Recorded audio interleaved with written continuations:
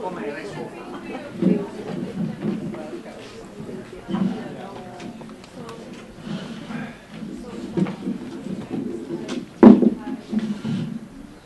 Io parlerò in italiano e Peter Kubelka e Alexander Horwath in inglese, quindi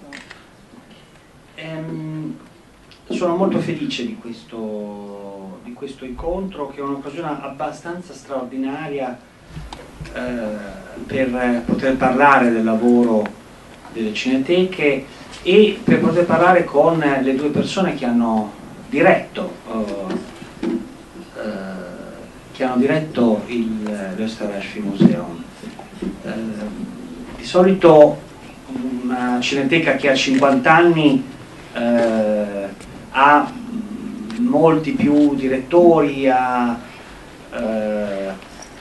una storia meno lineare e quindi credo che questa linearità sia anche una delle ragioni del successo e della capacità di continuare un progetto che, osservando la storia dell'Österreichisches Filmmuseum, mi sembra uno degli elementi di assoluta forza. Quindi abbiamo uno dei due fondatori e il nuovo direttore. Allora io comincerei da te, Peter, e vorrei che ci raccontassi come è nata l'idea. Come mai avete immaginato, assieme a Kolekner, di creare questa cineteca, questa idea bizzarra?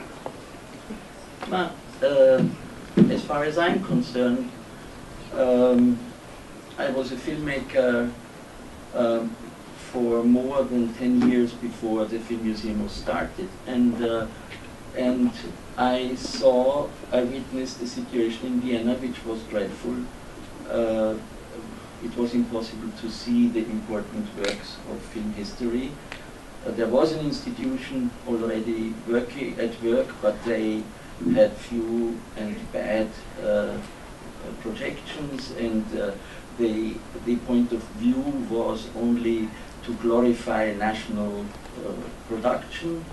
So the situation was very bad. I attempted on several occasions to import or to bring in films and show them, and it was a very discouraging thing.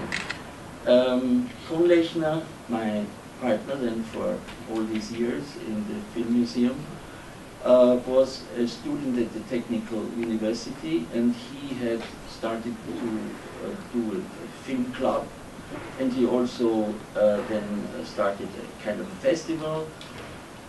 And he approached me at a point in time when I already had given up sort of hope to do something really, to continue this way of doing a little something here and a little something there. So I helped him I gave him suggestions which films would be interesting, and we started a kind of collaboration, and then I said, I don't want to continue like this, but let's do something, let's do the thing which is necessary. Let's do as if we had a big sponsor and a big party behind us, and we just found what is necessary. And so we founded the Film Museum. We didn't, in fact, we had already the title museum because, of course, the place of the muses, and but we didn't dare, and we had to apply for a title, and then we applied for a Film Institute, and then they refused, and I mean, we had the wind against us maybe for all those years which we ran the Film Museum. From official side, and then they said, no institute, no, but you can call it Film Museum, and we said yes, we call it Film Museum. That's what we wanted anyway. So we did it, and we had no backing, no official backing, no political party, no rich sponsors, but we had a public which was really hungry for to see films, to see the films. They had the same hunger that we had, and so we were able to exert pressure on the government, on the ministry, but they never gave us a real budget.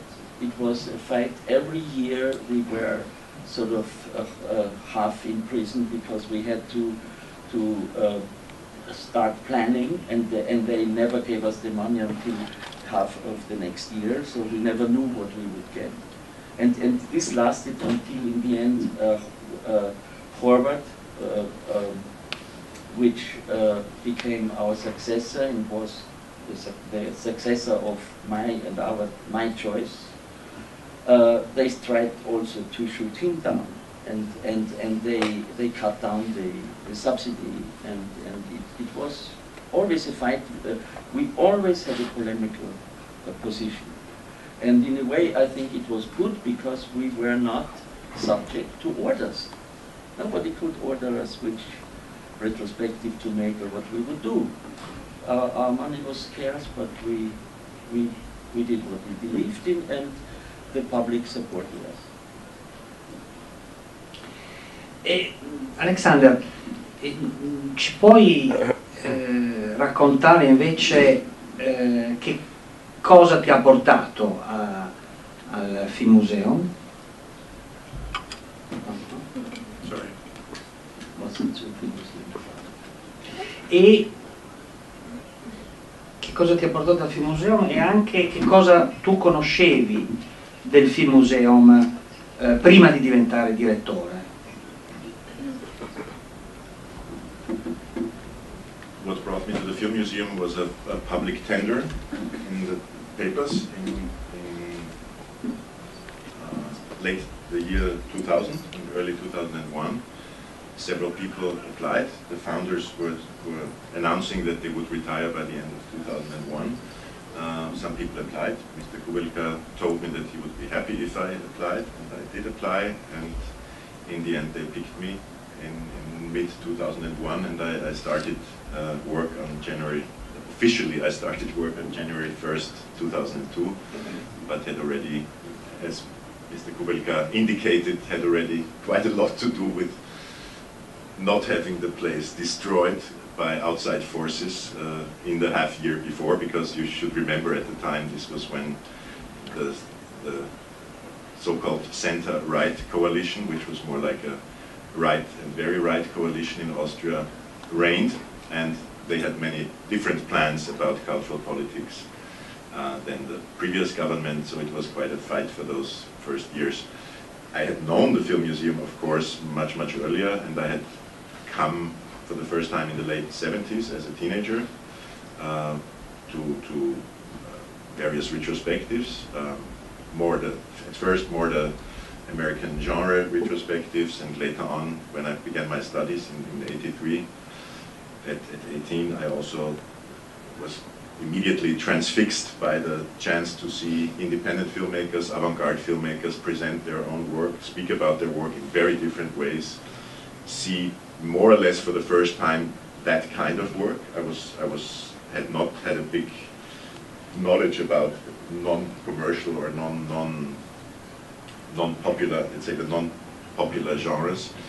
So I saw Mr. Kubelka's lectures and presentations, but many other filmmakers, and then also at other places. I should add that I'm typically, as I think many in my generation, not someone, I already belong to a generation that was not only educated about film history through theatrical screenings. My education or knowledge about film history already drew from many sources, maybe not as many as exist today, but already at the time, German television stations, sometimes also Austrian television showed films. We got cable TV, my parents early on, and there was VHS. So as crummy and strange and unfitting these formats and these transfers of films may have been, I did see about half of the films that I know, and when I started watching intensely at 14, 15 years of age, I saw many in those ways, and I saw many at cinemas, and I saw many at the film museum. So it's a bastard type education, as is even more radically so, I think, for everyone today who educates themselves about film history.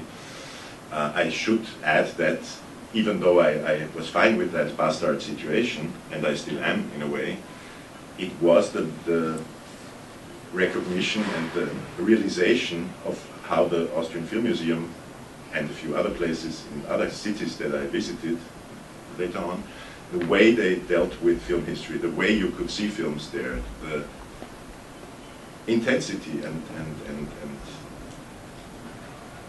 what's the word? To the exclusion of, I mean, this is the whole notion of the invisible cinema that Mr. Kubelka devised very early on and first realized in 1970 in New York and later on also in Vienna at the Film Museum. But the invisible cinema is only for me it's a metaphor for a certain, exclusivity is the wrong word because it relates to something like the elite, and it's not what I mean. Exclusivity excluding the various other things that life also has and that are nice. When you watch a film on TV, you do not exclude eating while watching, and there are all these elements of life around you, and the same, and even more so when you have your iPad and you sit wherever you sit, you watch a film while life goes on.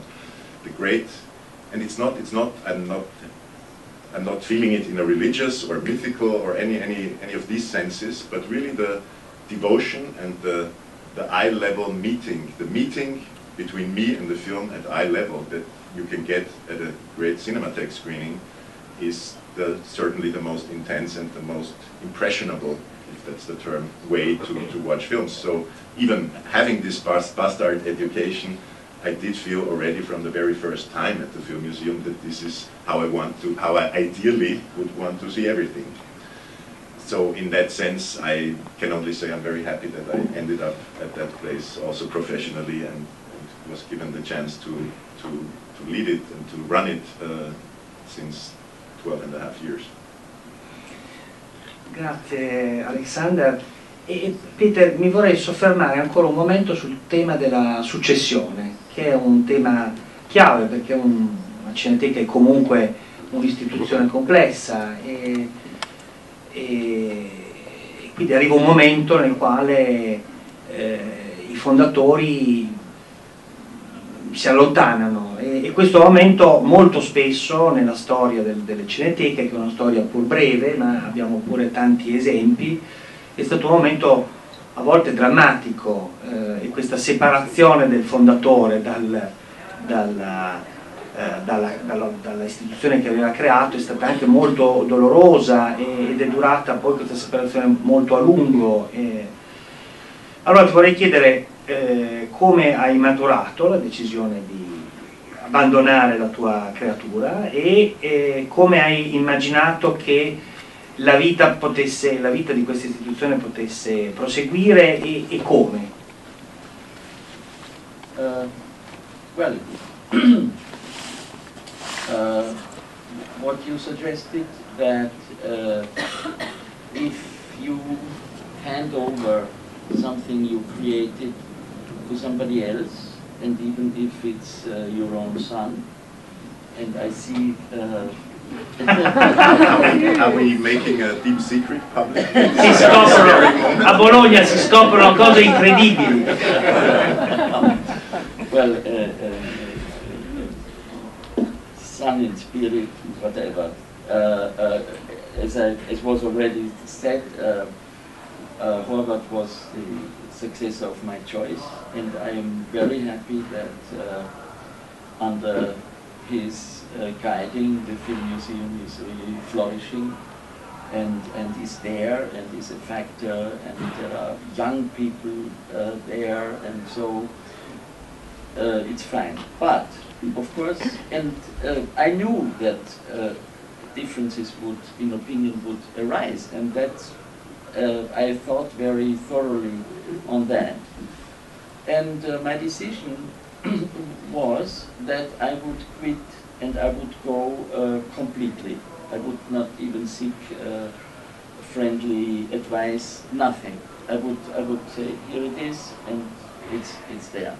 And I learned that in my youth, I grew up in the country, and the farmers, this was how the farmers would give the farm to the son. There was the handover day, and on the next day, the former chief is the grandfather and has nothing to say anymore. And if he wants an additional piece of bread, he must ask his daughter-in-law if he can have another piece of bread. You know, this situation is wise because it gives the next one a free head and a freedom to act and to set up what he believes in. If I may say, for example, now that I have stated that, and if I would found a cinematheque today, I have certain ideas which are not, of course, I will not try to impose on Alexander, because there is also, and that's the problem with my vision, there is the reality, and there is the real public, the public you have. For example, as a speaker, I have seen the change of the public since I started 40 years ago, because now half of the people who are listening to some are texting while you speak, and also ruined from television, from loudspeakers, because if you speak through a loudspeaker, nothing can disturb you, you see? So the public, there is no comparison between, also in music, when you give a concert which is not enhanced electronically today, you have great troubles, because people think of nothing you make and do these things. So the public is changing, you see? There's a new situation you face. So my vision of a film archive or a film museum, as it was partly also realized in the old Österreichisches Filmmuseum, is a film museum, the parallel to a film museum is the university, not the whole family on Sunday afternoon, which means the obligation, the film museum should be paid by the state and has an obligation toward the education of future filmmakers and future film goers. It has not the obligation to entertain in a wrong way, because if you study mathematics and you have your mathematic books, there are no funny illustrations in between the numbers. The numbers are entertaining enough if you understand them. If you do something and you do it right, it's entertaining enough. If you are if you deal with archaeology, when you have a stone from which is 600,000 years old, it's not necessary to clean it, to paint it with nice ornaments, to put it on a pillow or something, because you would ruin the message that this stone can have to you unclean. So, I'm against changing any historic film material. I'm against putting music onto a film which has been made 50 years ago, because this music would ruin the historicity of the material which you are going to show. I mean, there are other things which are, the time frame is not enough to go into it. I don't think that because silent films have been accompanied historically by bad pianists who had to earn a little something, that this makes the medium, makes it mandatory that we do this now. because the great achievement in cinema was, if the films were achievements, were visually only. Dreyer, Buñuel, when you see the versions that have been composed meticulously to, let's say, the Jeanne d'Arc in Denmark, which I have had the misfortune to have to listen to, show two things. They show an incredible, important modern work of art in the visual. And in the sound, they show a petty, provincial, Danish, second-rate composer who fiddled something with it. So, of course, I mean, sound film, silent film that has no sound is, in a way, problematic. But I would choose the form to say, let's look at it as it is. And all these arguments that people don't like silence, I would ignore. We have ignored that during all those more than 40 years that we ran the film museum. No film has ever been shown with piano music.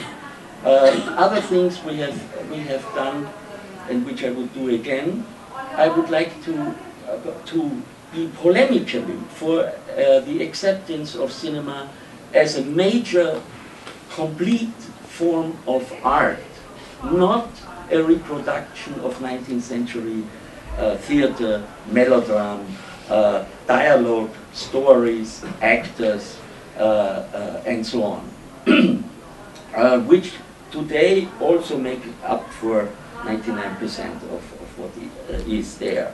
But the history of cinema as a means to enable new thinking in mankind, as the Renaissance painting has created the concept of human dignity, for example, against the medieval concept of gods, tormented creatures, bleeding.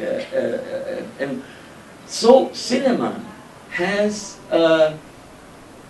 made it possible to say there is a post-cinema mankind, and there is a pre-cinema mankind, a pre-cinematic thinking. And these important works are not the works of the mainstream. This is very important. So, in my film museum, the mainstream is, when, if ever, represented and on a low interest. Also, the star, the actors, for example, which dominate film history. I was polemically against featuring actors as decisive factors for the films we would show. We would show films after makers, directors, if they were examples of errors of the industry. A good film is always an error that occurs in the industry. Dreyer, as I said, Vertov, Dushenko, mistakes. We never ever staged a retrospective for an actor or an actress, because I believe the actors are in film not an important factor. They are interchangeable. The only decisive factor as to the quality of the film is the maker. The film is the star. The film is the star, not like in painting. You are not interested who was painted by Van Gogh. This is completely irrelevant. It's important that Van Gogh has painted it, because then you see the cosmic storm behind a bunch of flowers, or behind the hat of a postman. Another thing is my stance toward digital restoration. Just a very short example. When Kennedy was killed, there was an amateur who shot a little film. His name was Zapruder, and he shot this 8mm film. And this film was used as a testimony in the court proceedings of who killed, where the shots came from, and they looked at the film and they determined where the shots came from. Would this film have been restored, restorated, under things marks, digitally, this film could not have appeared as testimony in court, because a digitally restored film is not a film anymore, it's an animated film. Every digital event is an animated event created by a set of numbers which can be changed. So in the digitally restored Zapruder film could have featured King Kong sitting in the car and Greta Garbo as his wife, and the shots coming from the other direction, and the car changed from Chrysler into a Mercedes. Yeah? Which means, the only thing I want to prove with this example, that the digital, a digitally created work is not cinema. These are two media. And I declare I'm not against it. I have an iPad, use it every day. I use the computer, but this goes only for film. Analog film is a medium which is complete.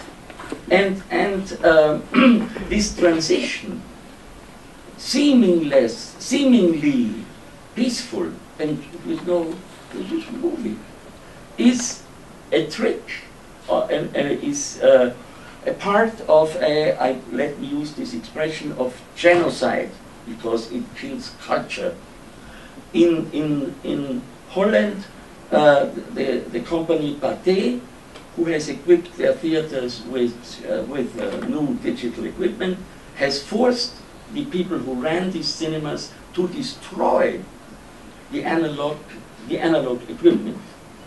You see, this is a war of industries, of money, but it's not a peaceful succession. Therefore, my advice in the future for film museums, one thing is, I would recommend the foundation of film museums and film archives who limit themselves to analog film. Those who do not, I would encourage to strongly separate what they present, what they preserve and present, between the analog film and digital film.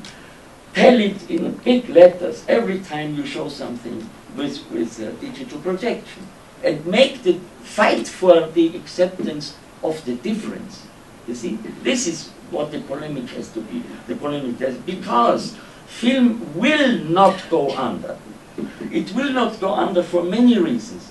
One is coming from the very people who destroyed film, namely the Hollywood people, who found out that there is no longevity in the digital medium.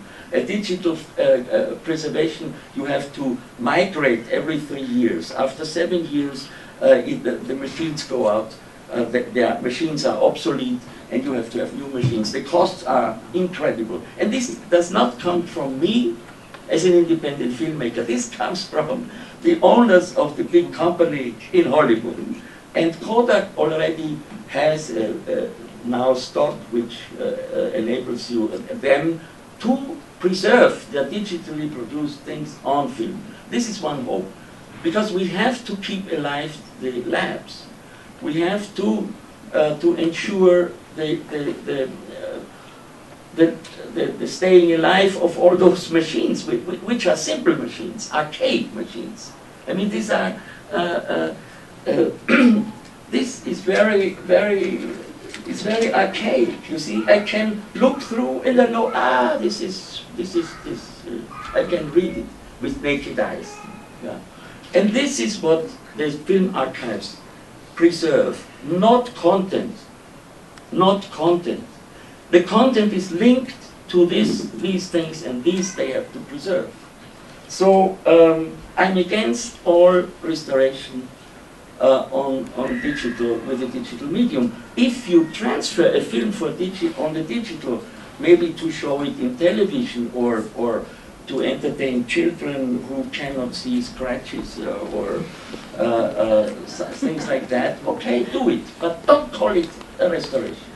Don't call it preservation. It's not preservation. Okay, I see that the time, and I rest my case for the moment. Allora, sì, diciamo, hai bruciato tutte le domande che io avevo preparato. E però è stato un bellissimo comizio, una bellissima performance. E quindi è per questo che, va bene, un comizio, è stato un bellissimo comizio. Ed è per questo che non ti ho spezzato e interrotto. E Alexander, ci puoi dire adesso, ci puoi descrivere brevemente che cos'è il Filmmuseum, che cosa conserva e che tipo di attività fa, e anche farci capire quali sono i problemi, anche i problemi economici, e poi ti chiederei invece di rispondere ad alcune delle cose che ha detto Peter, in particolare la questione dell'accompagnamento dei film muti e poi la grande questione del digitale.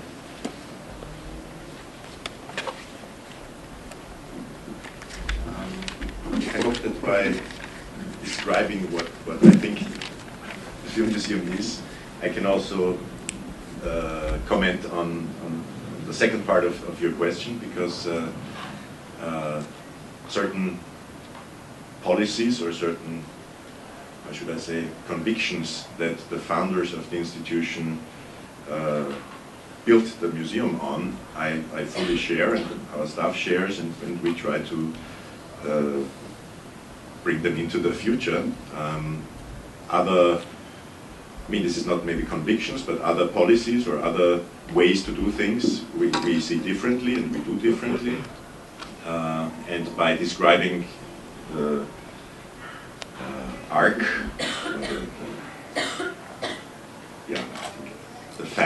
the arc of things we do, maybe I can address some of these issues. When I have to go back to the beginning when I started, because when I started the yearly budget of the Film Museum in this, as I mentioned, in this also politically quite tough moment, it was also tough because the Film Museum is an autonomous institution renting space in an old part of the Imperial Castle in Vienna that is called the Albertina building, and where the famous Albertina Museum, Albertina collection is housed, but we are completely autonomous. The Albertina and the Film Museum are both rent from the Republic of Austria, and that battle with the Albertina was sort of another battle. So this situation was quite tough, and the yearly budget was, as you asked about budget, was around 750,000 euro, complete yearly budget. At the moment, if I compare correctly, the Austrian Film Museum still belongs to the minor, or to the not minor, to the smaller European film archives and film museums. But at least the budget has reached a level of 2.1 million euro. So that's just for the factual side of it. When we began preservation work, copying films, creating new prints was practically impossible. The staging of larger retrospectives where many prints would have to come from many sources and rights holders was impossible because the money wasn't there. And since the understanding of the Film Museum as a place where the cinema is the museum space, it says so on the outside. When you come to this is something that Mr. Kohnlechner and Mr. Kubelka said from the very beginning, even before the Film Museum was founded, the exhibition space of the Film Museum is the screen.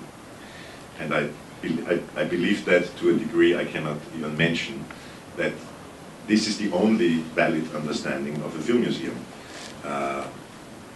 where the films are being shown. So this space, the cinema and the program, what is being shown, the actual exhibitions on screen are in a way, a real core of what we do, as opposed to an institution that sees itself more like an archive, where the archival and the preservation aspect is more important than the presenting aspect. For whichever reasons historically, having picked that name, Film Museum, I think the institution gave itself the obligation to think hard about what that means. And by placing the cinema, a simple, beautiful black cinema, as its actual museum space where the films are presented, it fulfills that obligation. So we decided early on that any raise in budget, the first successes we would have in finding sources of income would have to protect this core of presenting programs the way they should be presented. Never ever leave a film out of the program just because it's too expensive to bring it from Taiwan. Never ever, or never ever show a Blu-ray of a film just because it only costs you 25 euro as opposed to maybe 2,500 if you have to pay the rights and ship it from the other end of the world and so on. So, you know, it's not that it sounds more luxurious than it is, but I don't think we overspend and we try to be very economical, but we never save money in terms of the exhibition. If it needs to be, here's a difference with Mr. Kubelka. We do subtitle, let's say, a film in Hindi or a film in Portuguese or a film in French. The only films we do not subtitle are English language original prints or German prints, but generally if for an Italian or Chinese film we receive an original version print, we create, with no subtitles on the print, we create German or English language soft titles, electronic. So this is a cost issue, but there's never the question of not doing that. So that's one thing was historically to protect the budget for this, so that the exhibitions can shine and that what curatorially we think we have to present, the ways we have to structure our film historical offers and presentations, that those are not hindered by economic needs. Secondly, looking at the collection, which for a certain period in the 90s, late 80s and 90s, very little. There were important and in some cases quite famous restoration projects, like Peter Kubelka reconstructing Berthoff's Enthusiasm, which is rightly known and which was also our first DVD release in 2005. And I'm happy to say won the DVD award that year in Bologna. There were several preservations before, but the money was not enough, as I said. So we try to analyze the collection and see where are the strengths. You asked what is the collection. It is definitely not one of the big collections. I know for a fact, compared to, let's say, the Cinémathèque Suisse or the Cinémathèque Royale in Belgium or those Filmophon and many others, American archives, the Film Museum has a relatively small collection. But for hundreds of reasons, very specific subjective reasons, acquisitions, but also, as anyone who runs an archive knows, the reasons why something ends up in your collection are really manifold.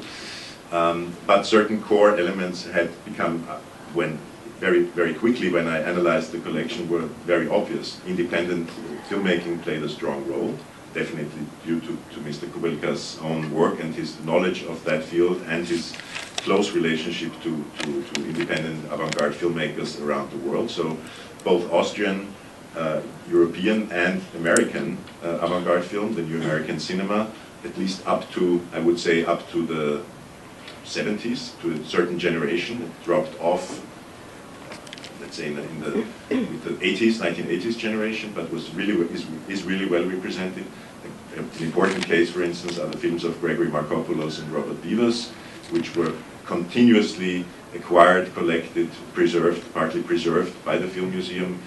A more recent case of something that was not in the collection when I began was the acquisition of all the original materials of James Benning's works, who would be a representative of a somewhat later generation. So this is already an example that we try to continue these core elements. The Soviet the 1920s and early 30s Soviet collection, the Austrian avant-garde collection, the New American Cinema collection, a topic that had developed only a bit later, but Stroheim and Sternberg were important cases of it early on, was the, what I like to call, and it fits with yesterday's Piazza screening, sort of the transnational.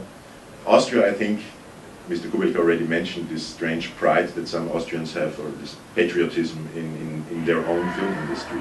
The Austrian film industry, the films produced in Austria, was in some cases interesting, but generally not that interesting, I would say. It only became more interesting in the last 20 or 30 years again.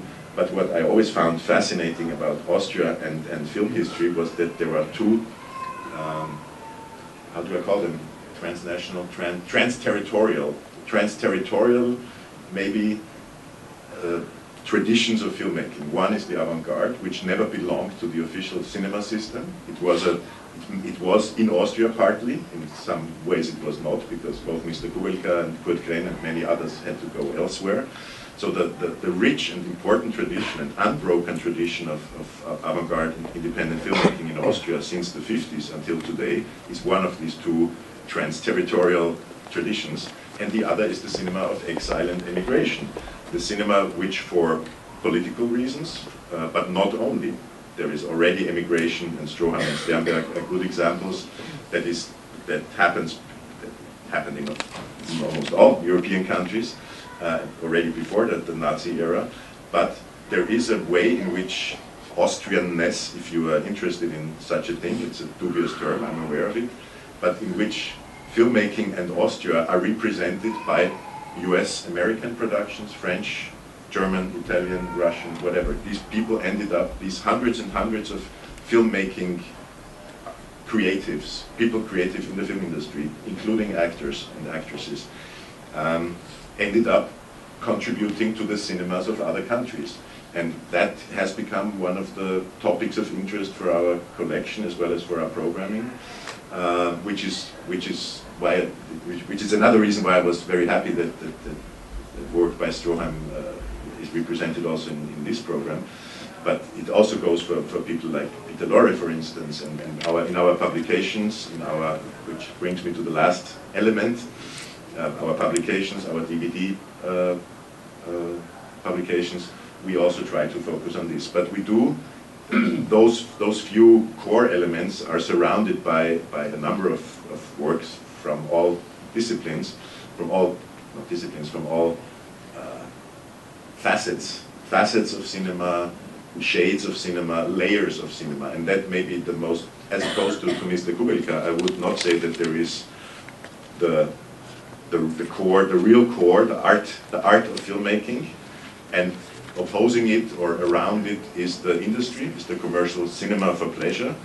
For me, the medium of film is manifold and is equal. It isn't essential. It is never essential because it has given over its essentialness.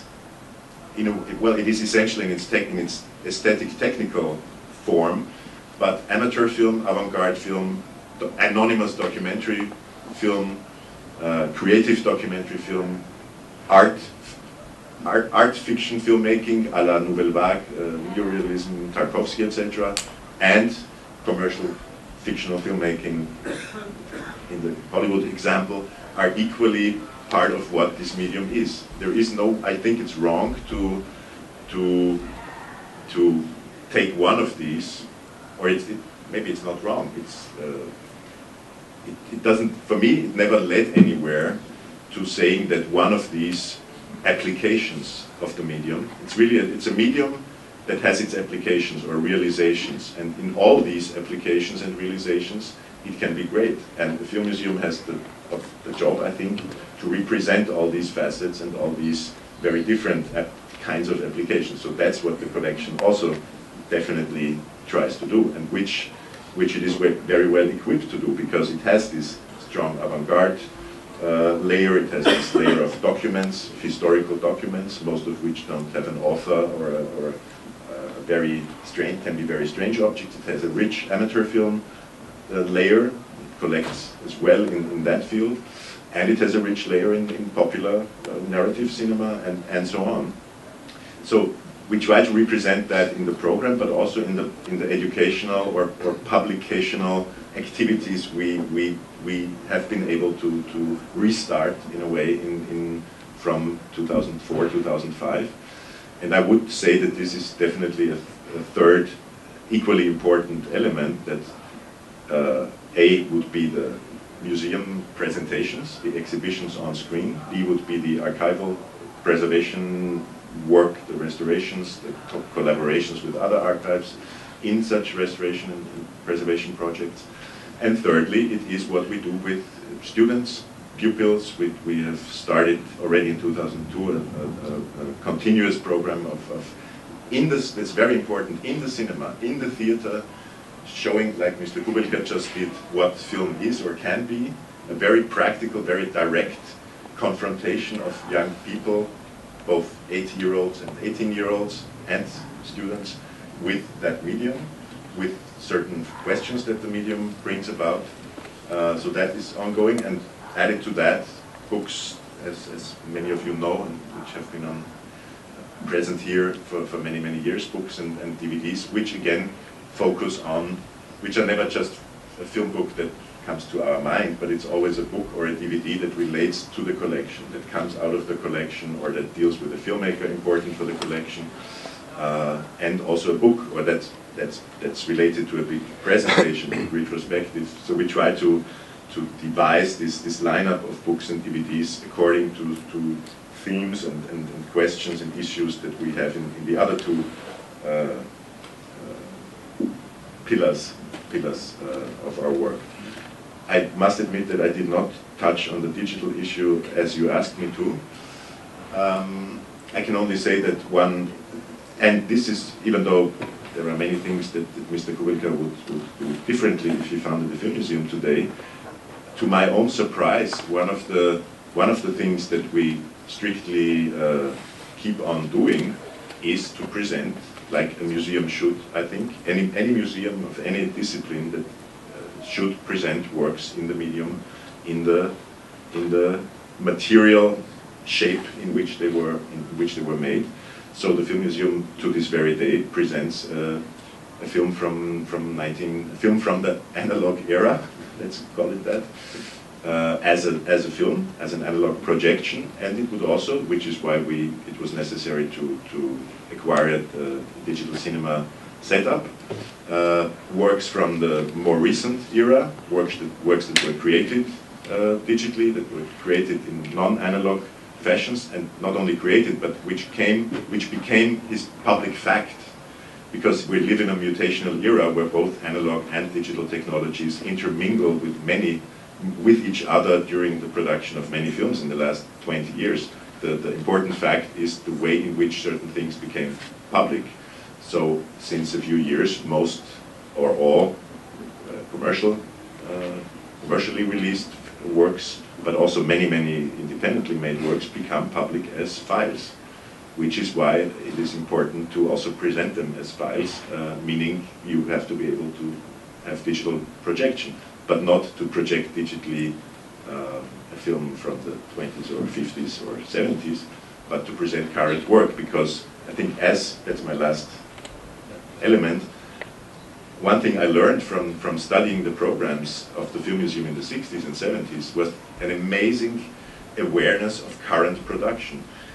These were two relatively young men, or very young men. They were not yet 30 when they founded the Film Museum. So you can find, both from the independent and avant-garde world, but also from the, let's say, Nouvelle Vague world of cinema and documentary cinema, you see the first continental European retrospective of Martin Scorsese in 1975, when he just had made a few feature-length films. You see Jean Eustache visiting the Film Museum 4 times during the 1970s. He had his first retrospective in Vienna. You see Werner Schröter being supported incredibly from a very early stage. You see Weizmann, you see in the field of documentary, Robert Gardner. You see people, before they were globally recognized, they already had a home in the Film Museum. And this goes, of course, for many of the avant-garde filmmakers, both from Europe and from the US. And even though this sort of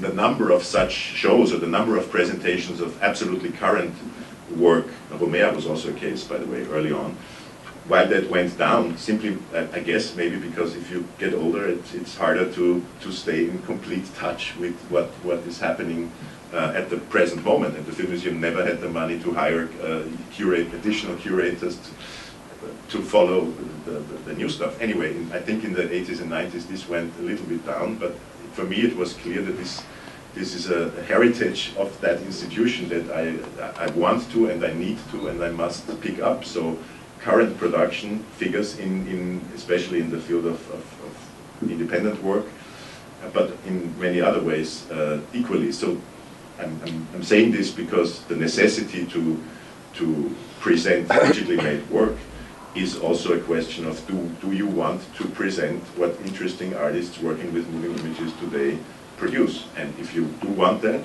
like someone like David O'Reilly, a wonderful artist, for me the great artist in digital moving images today, you cannot tell him, could you make 35 or 16 millimeter print for us? That would be as silly as to do it the other way around. So we try to deal with these. I mean, I don't want to make it any longer. I do have reasons why I think differently than Mr. Kubelka, that film was never as pure. Film in its beginning was not a pure invention. It came from a dirty and again I use the word maybe bastard type cultural situation. Film at its beginning imitated other arts. Film became something along the lines, and already in the 50s films began to pop up on television. So this was not cinema, but it was a way for films to exist. So this impurity, or these constant moments of remediation, happen in cultural history, and they happen today. And in as much as a film museum, and film museums were always interested in looking at pre-cinematic forms of creating visual pleasure, the Magic Lantern and many other forms of so-called pre-cinematic aesthesis, they were interesting to film museums. I don't see why it should not be interesting to film museum what happens 100 years later in this new, very intense remediation period, where does film leave its traces? Even if it's no longer film, film of course leaves its traces in the various digital practices, and the digital practices that are being invented or being shown also reflect back on those artists who still work on film. Peter Tchaikovsky, working on film today, may go on working only on film today, but he is not unimpressed. The fact of his practice is not closed off from the fact that the media culture around him is a digital media culture. So practicing analog film today, I think this would also go for monument film, practicing those kinds of work today, even if they do not include, and even if they are meant as concrete statements for this medium, cannot detach themselves from the fact that they, and what you say shows this, that they happen in a world that's structured differently as far as moving images go. So I'm more interested in observing and following and understanding the facets of these mutations than saying, okay, we will limit ourselves fully and only to analog film, as much as we do not limit ourselves to analog film considering the late 19th century. I think we shouldn't also limit ourselves to analog film as far as the early 21st is concerned, but I agree with Mr. Kubelka that the definition and the core of this museum has been and is the medium of cinema. This museum looks at the world, at cultural history, from the viewpoint of cinema. That's the important thing, and not to say, this file will not enter my house.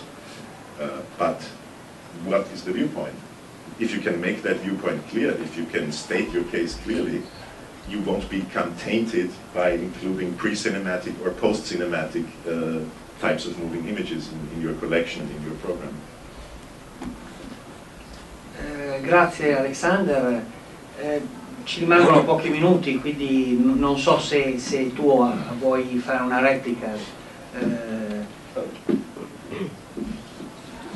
It would go on too long because we have discussed our point of view on several occasions, and that's not so easy. I just want to make maybe one very clear point as to subtitling. And there you have to keep in mind toward whom has a film museum the responsibility. And as I said, responsibility is toward those people who devote their life to cinema, such as like people who study medicine because they want to be a doctor. And these people have a right to see the films in their best possible form. A film which has subtitles is practically visually destroyed. It becomes the subtitles take the lead in attention getting because they are white, they are stronger than any montage in the image. So everybody, if you analyze yourself sitting in a film with subtitles, you read the subtitles, and the film itself becomes the background to the subtitles. So on the other hand, you have a Japanese film, and not many people speak Japanese here. I can tell you our practice. We never showed a film with subtitles, including Japanese films, if we could get hold of them without subtitles. Because, in my view, it is better to see a Japanese film and not understanding what people say, which, I mean, as an apart, is not that great, not that important, because what will people say? I mean, you know always what people say in a certain situation. And films that depend only on the dialogue are not good films. You see, these are not the films for which the cinema, in my view, the film museum is there. An example, when I saw first in Rome, at the Centro Sperimentale, a projection of Day of Wrath, Friedstein, by Dreyer, in Danish, without subtitles. The man who showed it was the director at the time, Montesanti. I have this opinion from him. He was of the opinion that the film should be as is. There was no subtitles. I saw the film and I knew this was the greatest long feature film I have ever seen. Although I didn't understand the words. I went home and I had the whole film in my memory. I wrote everything down, and then I started to learn Danish. And I had seen the film as it was, and had there been subtitles, yeah, I would have had a lowbrow, a lower quality, low intensity film. Today, the film museums don't have even this responsibility, because you can get any film in DVD with a choice of subtitles. So if you want to see a Japanese film with subtitles, you buy yourself this little thing, go there and click and have your subtitles. So the film museum, if